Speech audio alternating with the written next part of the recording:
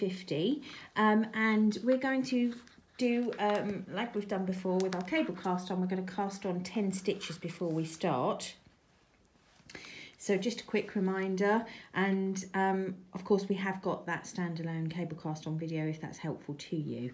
But I'm just putting my needle in as if to knit normally, and rather than take the stitch off at this point, I'm going to just extend that loop a bit and twist and put it on the end of my needle. So I've created one new stitch there. Now for the rest of the cast on stitches, I'm going to put my needle between the first 2 stitches on the needle, wrap the yarn as normal, and again pull that loop out and put on the end of the needle, and that's all I'm going to do all the way along. So I'm going to cast on 10 stitches like that. So that's number 2, 3 and so on. Okay, so there's my 10 new stitches, and what we're going to do now is put another little stitch marker at this end. Okay, this is going to be for left lower leg, hind leg crease. Hang on, left lower hind leg crease marker. So I am getting through my what are these called, safety pins here, but please, as I said, feel free to just loop a bit of coloured yarn through, so it's just so you know where to aim for when you're making some bits and bobs as we work down the line. It's nothing, it doesn't have to be anything other than an indicator, so however you choose to indicate, that's absolutely fine. Right, cast on 10, and I'm now going to knit those as well as 6 more stitches, so knitting 16 stitches in total. Okay, so that's I've knit all those new cast on stitches plus sort of 6 that were already there, and I'm now ready to do my decrease, my slip one, knit 1, pass slip stitch over, and then I will finish the kind of the other half, if you like, of this row, and that's all that's interesting, if you like, in row 50. So I'm going to finish row 50 and see you at the beginning of 51. Okay, so I've just finished row 50, and I'm going to turn my work ready for row 51. So normally we would just be purling, but we've got special instructions on row 51 because we're going to do the same thing as we've just done, which is to say cast on 10 stitches. And I'm not doing anything differently, even though it's a purl row. I'm still doing that first knitting into the stitch and then extending the loop and then kind of going into cable cast on proper. So no different to what we've just done, even though it's on a purl side. So let me just get these 10 stitches on here and we'll take it from there. Okay, so we've just cast on our 10 extra stitches on the end of this row as well. And again, I'm going to mark this end with a pin.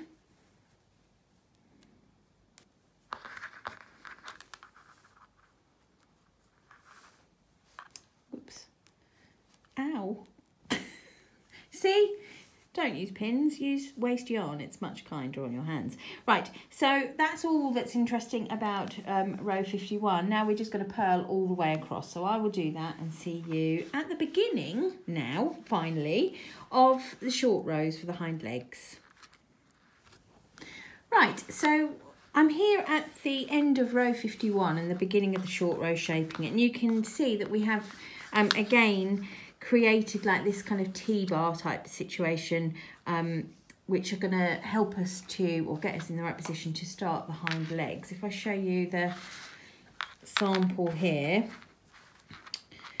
oh, all the ends. So you can see this is what we've made. We've made these sort of outlying parts here to start building these legs, and we put our markers in for the little tufty tail, and the little tufty tail is going to come a bit later. But so this is what we're going to be working on now, and I've got it this way up because obviously this is the direction of knit, and you will see again that we've got some shaping, which is why we're going to be doing those short rows again and the wrapping and turning. So nothing that you haven't done already, but we'll do a quick refresher to get you on your way. So, short row number 1, we're increasing again here, which means we're casting on more stitches, so you should be nice and refreshed on that score because we've only just done it twice. So seven more increased stitches on here. Let's do that. That's 1, 2, oops, 3,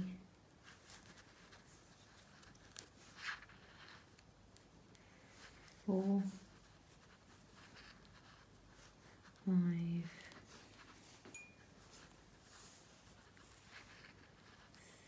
6, and 7. Okay, so we've got 7 extra stitches on, and we're going to go now and just knit those immediately because we're going to knit 8, so we're actually going to knit those and 1 more. 2. Oops, let's try that again. 3, 4,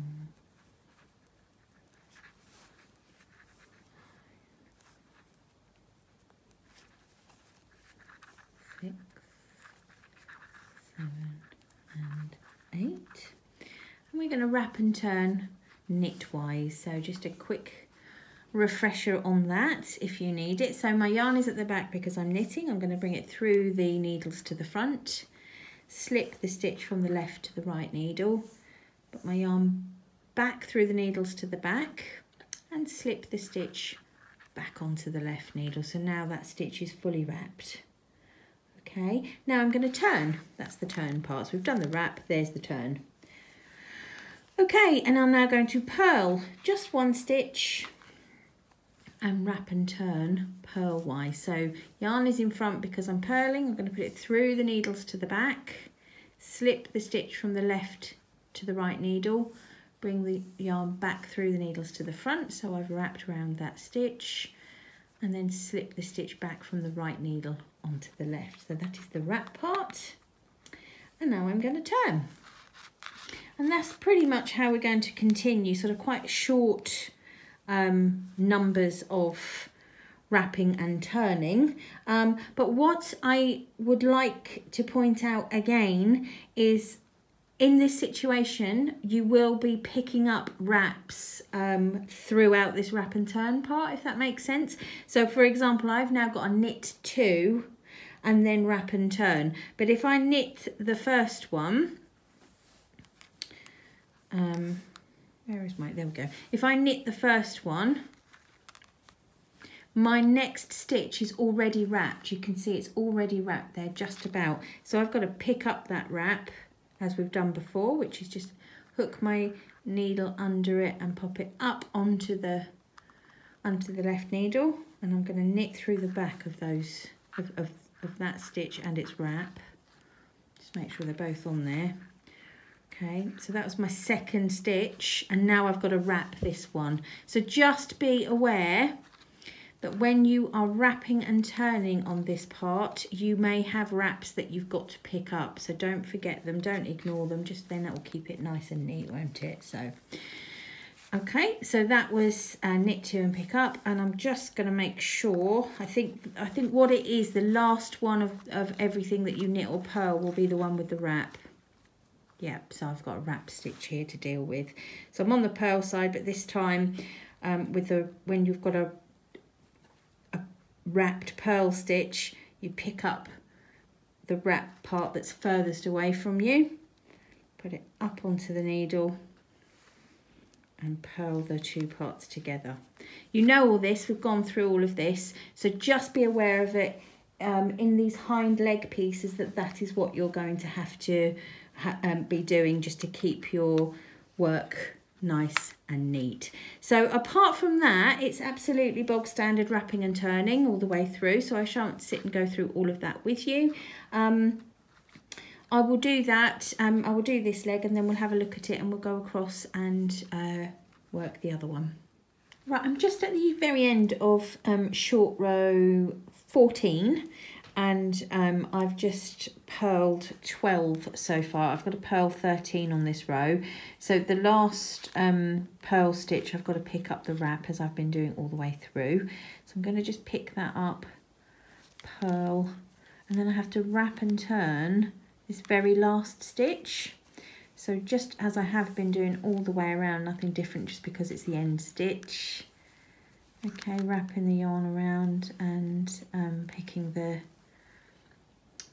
putting the stitch back onto the left needle and turning. So I just wanted to show you that part, given that we're wrapping and turning the very last stitch. I'm sure we've done it before, but just in case. And now I'm going to, knit all the way across to the other side of the body to do the legs on the other side. Now just be aware, as I work across here, there's going to be another wrapped stitch to pick up, and it is just about there. You will see it much more easily on your own work because it will create a little or a bigger gap between the stitches than is normal. But again, if you wanted to pop a stitch marker whenever you do your wrap stitch, pop a stitch marker on so that you'll know where you get to before you've got to sort of worry about picking up when you're coming back the other way. That's totally fine, and it is a little tricky to see them with this furry yarn, so no hardship or shame in using a stitch marker if you need to. So here it is, I've got to that wrapped stitch right there. That's the last one I need to pick up or worry about for this row. Okay, let's just have a little look at that gorgeous top of the leg. You can sort of see the shaping, can't you, if I hold it like that. Short rows and wrapping and turning is possibly my new favourite thing, which is amazing because I've just eaten a Cadbury's cream egg, so that can just show you how great this really is. Okay, so I'm going to go all the way across to the other side of the body and I'll see you there in a minute. Okay, so I am all the way across to the other side of the body and I'm now going to start short rows to shape the right hind leg. So I'm starting on the purl side and we're going to work this in exactly the same way, the only difference being that we're starting on the purl side where we were starting on the knit side before. So I'll just get you going on that with casting on, and then it will be very, very familiar, I think. So casting on 7 stitches again, no different because we're on a purl side.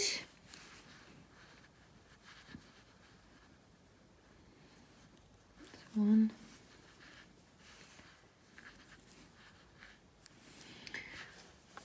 Okay, so we've now cast on 7 stitches. I'm going to purl 8 and start the wrapping and turning. So like I said, it is exactly the same as before, so we'll just do a couple of them and then off you go.